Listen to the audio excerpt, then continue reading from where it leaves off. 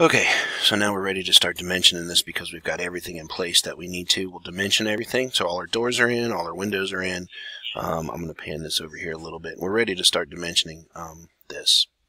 So when we switch over here to this view, when we look at it, we want to pretty much replicate what's in here. There are some things that are mistakes. Architects, they tend to, if we were doing mechanical engineering, we wouldn't do things like put 14 foot 4 inches on this side over here and do the same over there. But it's okay for in architecture because they want to be able to have a carpenter or the builder that's building the thing know exactly what's going on all the time. So they could be on this side of the house and they're like, well, I'm working over here. They don't want to have to chase it all the way around there to figure out what's going on, where in mechanical engineering you wouldn't do that. So let's go back in here. We're going to create a new layer. We'll click this right here.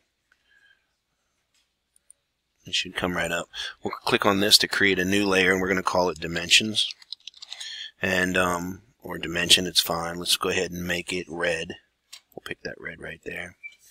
And then we do want it to print those. So won't mess with that one. If you double click it or you check the thing up there, that one right there, it'll become the current layer. So when we close it, that changes to dimension layers there. So when we start doing dimensions, we want to be able to annotate this. Let's go to annotate here. So we want to have it so your name is there. If you're using one that has my name on it, that's fine. But let's change this. We're going to modify it. Oh, we already did apparently in the very beginning. If you didn't, you want to change these things here. Let's say you change your lines. That should all be by layer. The rest of those things will be fine as long as you changed your units. Well, you're going to select your primary units as architectural there, and then this should all work out that way. So give you a second to look at that so you can make sure yours matches. If you have to pause it and make a match. And then you go to symbols and arrows. You're doing architectural ticks. So that the rest of that should match. Your text you really shouldn't have to mess with. We're not going to mess with it any. In this case, your fit, you do want to change your overall scale to something larger than 1. 30 will probably be good, and place your text manually. And yes, I said before, your primary units are architectural. We're not going to do any alternate units or anything like that. So go ahead and click OK. And close that. So now we're ready to start dimensioning. We're going to do linear dimensions, and so we're going to start and we're going to dimension from here to here. And we'll put the dimension in somewhere right there. Right. Let's start with making sure we get all of the rooms dimensioned. So I'm going to put a linear dimension that goes from there. Let's go over here to this wall. This will tell us how long that wall is right there. We'll do a dimension that goes from. We're just going to start telling us what the rooms are. Oh, it looks like I still got to do some stuff in here with the shelf and the water heater. I'll go back and fix that in a little bit. We can do that last. And from here to there. Alright, we'll go ahead and put an overall on the outside here to make it look really nice. Alright, so 58 foot 4 inches.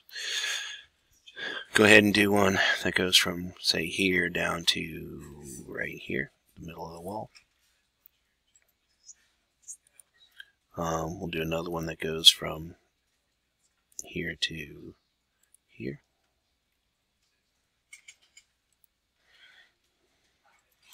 Another one goes from here down to the corner. Got an overall, and we'll put an overall on there too.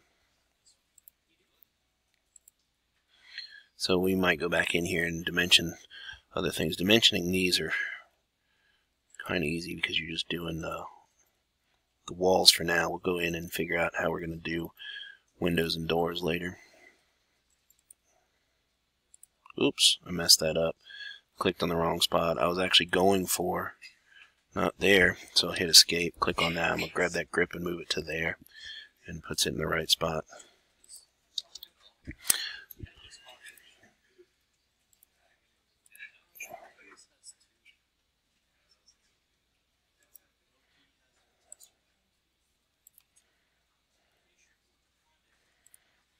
Now, one of the things that we're missing, we didn't give that didn't get the information, was how big that is right there. So we'll just go ahead and drop that in.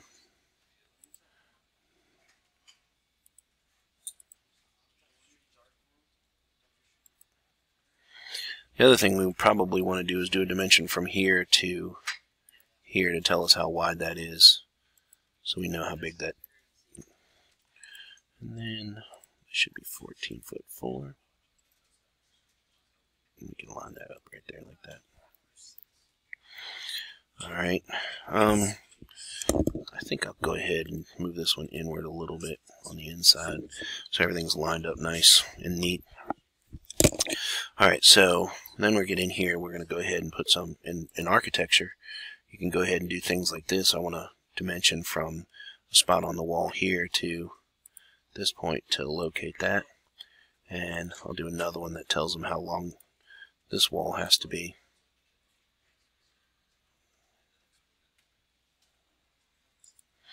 So now we've determined what where the stairs are. We'll do another one over here that tells us what this is.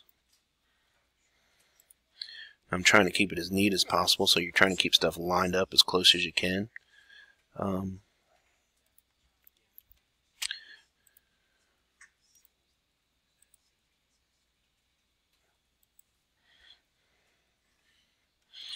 Let's see, we probably want to tell them how wide this hallway is too, so we can go from wall to, let's say, the perpendicular right here. We'll line that up. And on the drawing that we have, it shows us that it shows us here that this dimension only goes to there. So there's a mistake in the part. We never actually measured that out, if I remember correctly. We may have. It was a few videos back, but we'll go and see that. So that's that one. Is there anything else we need to dimension as far as the rooms go? We don't need to do that anymore.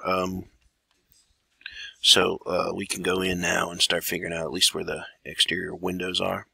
So we'll do some linear dimensions and tell us where the windows are. And in this case, we'll just go to the center of that window here. And it might not line up the same way that we did in the drawing, because we made it actually a little more aesthetically, or to the original drawing, but we made it a little more pleasing to the eye, I think. We centered some stuff up in there.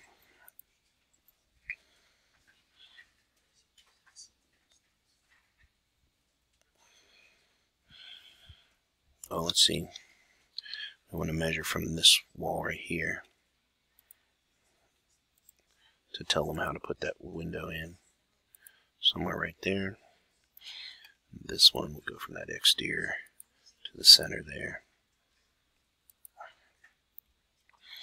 And let's see, we'll go around the house this way. Notice I'm just kind of going around the house in a symmetrical manner. Or I'm going in a pattern, not symmetrical, but I mean kind of following my way around the house to get where I need to go to make sure everything's in the correct place.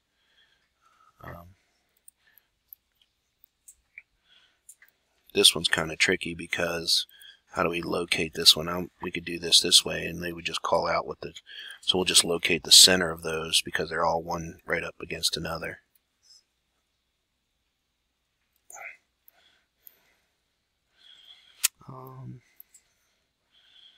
And got the windows located.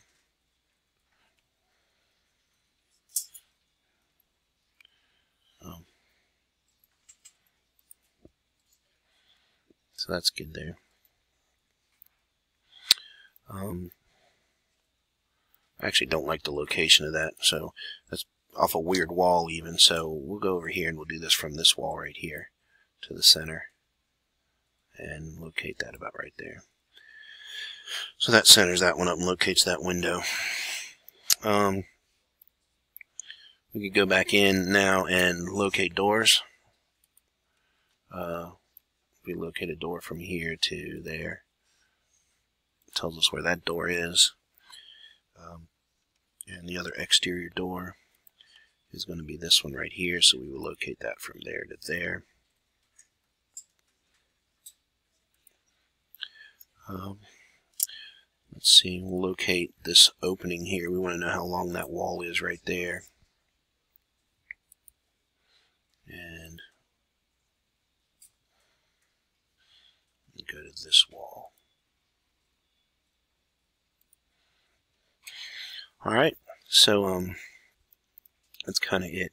There's a couple of things in there. I noticed it's a little different in here, and I noticed that it's a little different. There's supposed to be a door right here, I think, somewhere in here. Maybe it's over here. Let's look. So there's a door right here, and in there there's a water heater, and there's a closet. I think we added that door, and there's a shelf. So that water heater is probably about 18 inches around, and there's a wall right there. So let's go in and add that real quick. It's not going to be, well, we will dimension it, but we'll go back to Home, change this back to Object Layers. And we're going to add a circle in here, circle, center diameter, and we'll make it about 18 inches around. So that puts that right in there somewhere, and we can kind of move it back in a little bit if you want to get it a little closer. That's fine. We'll add, let's see, if we copy this up, let's see what happens. I'm going to try this. We're going to copy this, this, and this. And we're just going to kind of move it in this direction to see what's going on. If we move it, let's at 2 foot 2 inches, it'll be about perfect. So 2 foot 2 inches, and it puts that in there. That shelf is probably only 8. Well, let's see if 18's out to here. We could make that an 18-inch wall. So we could copy or offset 18 inches. We'll offset this wall out this way, 18. And then we can just start trimming. So we'll use these cutting edges here, and we'll use all of those as cutting edges. So I'm going to cut that off and that off. Go ahead and cut those off, those, and I'll go ahead and get those little pieces in there. So now we've got a little 18-inch wall sticking out there. We'll offset this one 12 inches. Let's see, offset 12 inches there, and this is what would be the shelf. There's a shelf in here. We probably want to do something like change that line type, but I don't know if the line types are loaded, so let's see if we can go to quick properties here. And the line type is, the layers aren't loaded. The easiest way to do that is actually to go to our layers here. If we go and click on, say, the construction line, and we're going to click on, okay, hold on. Let me start that again so everybody follows. Hold on, I'll do it in the next video.